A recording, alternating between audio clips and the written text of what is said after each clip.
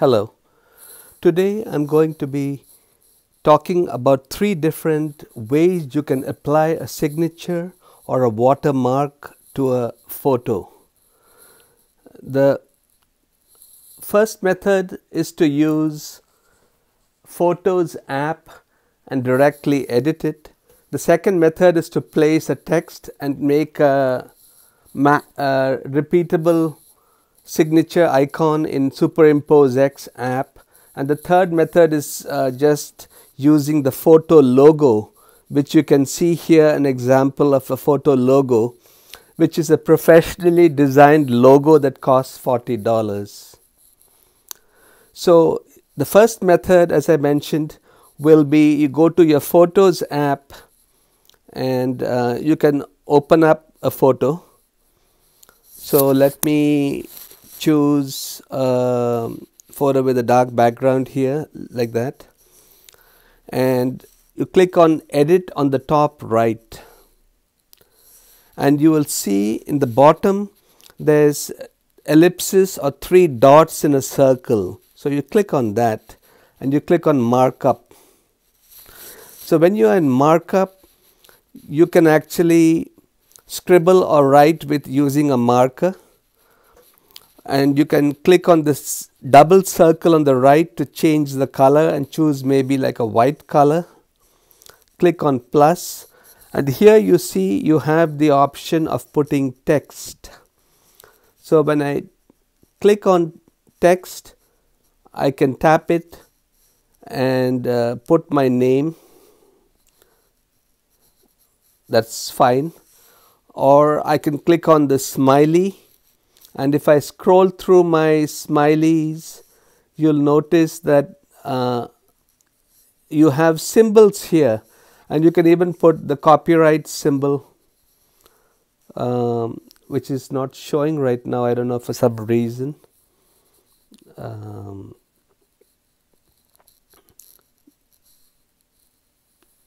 Done. Oh, it did, but it came in a different color. So it put copyright and that in a different color. The color can also come in black or white, whatever you specify. The trouble with putting text like this is it doesn't remember it. So I click on edit once more, I click on markup, and then I click on the plus. The second option is to use signature. And you can see here I've got a couple of different signatures. You can add or remove signature from here. And let's say you don't like these signatures, so you click delete, and click on the plus, and you can type something.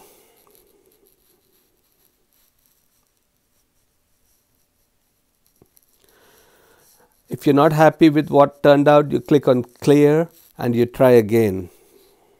And you can take it carefully. So I am just writing with my finger.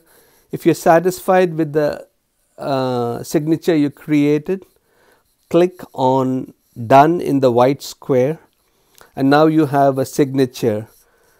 You can click on the circle, choose a different color, and apply the signature in that as well. So that's one method. The signature does get remembered, so you can apply the signature which is in your own handwriting to different photos. So I'll click on cancel because I don't want to mess up the photo here, and done. I click on edit, revert to original. So because this you are editing on the photo itself directly with the Photos app, you are able to clear it. This doesn't have that much control. So another method of doing a signature is to use my favorite app, Superimpose X. And when I click on that, here you can see some experiment that I was doing, but I'll click on the same image that I had, maybe the room, choose, and I can create a empty layer transform fit to base. So I made the empty layer large. I go to editor, tools, text, double tap to edit, and I can put my name. I can click on the letter A, and this lets me choose from 256 different fonts on my iPhone 8 Plus. I'm going to choose the last one, Zapfino, and click on done. So now I've created, and I click on the check mark apply. So I've got my name. I can transform and scale it so that it's a little smaller or bigger or whatever. So I've got my name there. What I can also do if I want is to create another layer, add layer, empty layer, and transform fit to base. I made the base larger. Again, repeat the same step, editor, text, double tap. I'll tap my last name.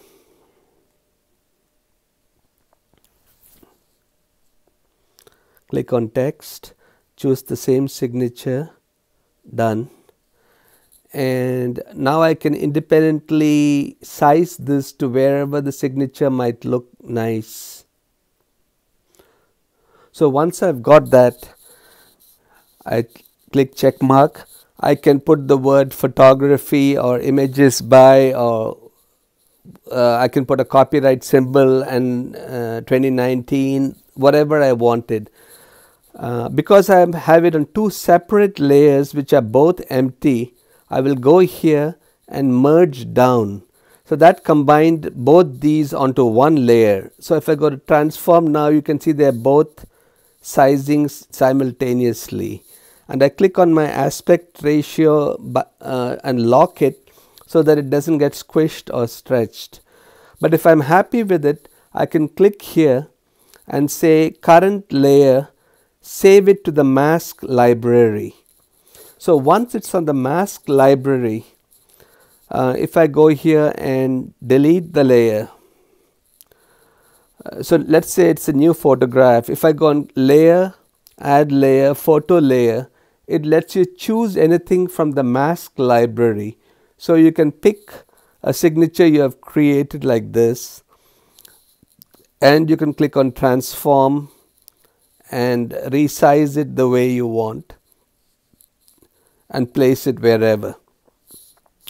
Obviously, the white text looks good on a dark background, and if you wanted to place something in a bright area, you would use like a black or a dark text. But I'll show you how we can change the color of this text to anything.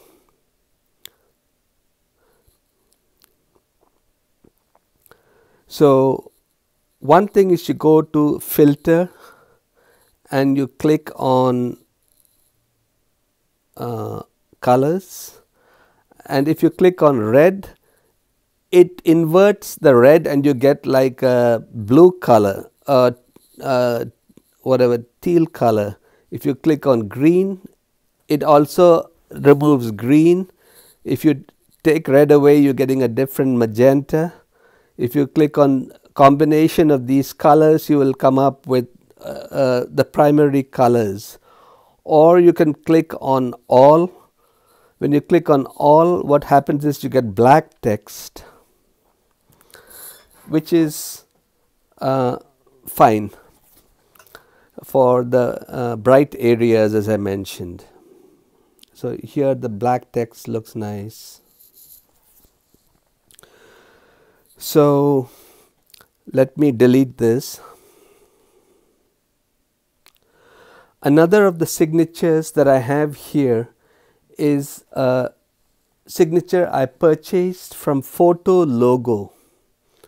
So I click on layer, add layer, photo layer, mask library, And you can see here in my mask library, I have transform, and the aspect ratio is locked, so I can move it around.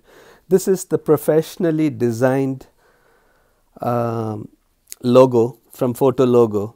I tried experimenting on my iPad Pro with an Apple Pencil, but I wasn't able to come up with any signature that I was happy with when I spent quite a bit of time. I debated about getting a calligraphy app and learning it. Then I realized I didn't have the time. The PhotoLogo people sell or create a logo for you for $40, which is on sale. That's the sale price, and I think the sale price is around year round, if I'm not mistaken. And they will give you 2 high resolution images which are like 8,000 pixel wide. They'll give you PNG files which have transparent backgrounds. They'll also give you 2 low resolution versions. One is black and one is white each. So you get 4 images for the price of $40. It was supposed to be 2-day turnaround time, but after I ordered it, the very next day, within 24 hours, I got an email that my signature was ready, and I can download it from their website in a zip file. So on a computer, I went to the zip file. I extracted the images onto my Mac and airdropped it onto my iPhone and iPad. So I have this. The PhotoLogo people also sell an app which is about $40 that makes it very easy to apply your signature to any photograph. I felt it wasn't worth it in my case. They also sell you the PhotoLogo in some different colors for $5 each. But as I just showed you, we can apply the color in black or white or primary colors by using the color. But what happens if you want to get some other hues of it?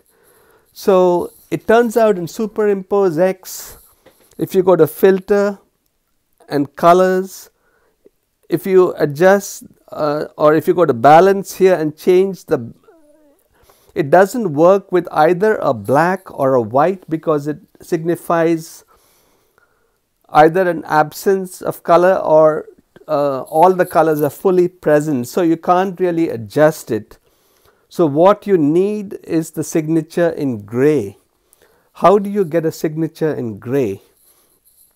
To do that, you go to layer, add layer, photo layer, but this time you choose colors, and from the colors section you go down a little bit, somewhere in the gray.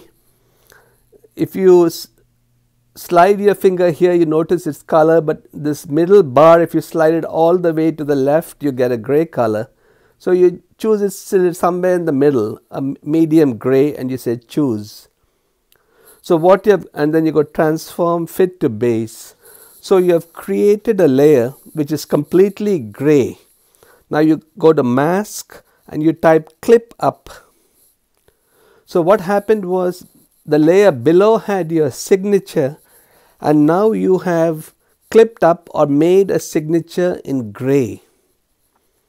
So this gray signature, if you want, you can add it to your library like this. But the advantage of the gray signature is if you go to filter, balance, and you change the colors, you can now come up with any color possible. You can choose any different color,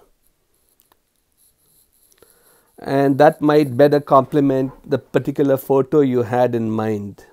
So you can resize it obviously by the transform, pinch and zoom, or you can add the signature wherever.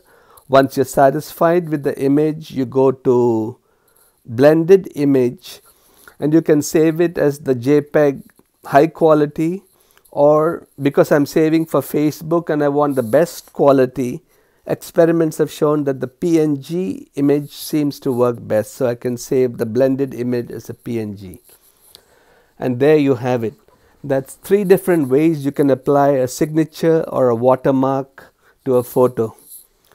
There are many people that debate whether it's pros and cons of it. Overall, I don't apply it normally because I feel it detracts the viewing experience for the majority of the people. But sometimes if I have a nice image that I want to share on Instagram, I've seen it's very easy for strangers to lift your photo completely off from Instagram. So I make it a little harder. And the same applies to videos as well, which I create using Verbal. I can put the signature on a separate layer so that I have a kind of watermark on the video.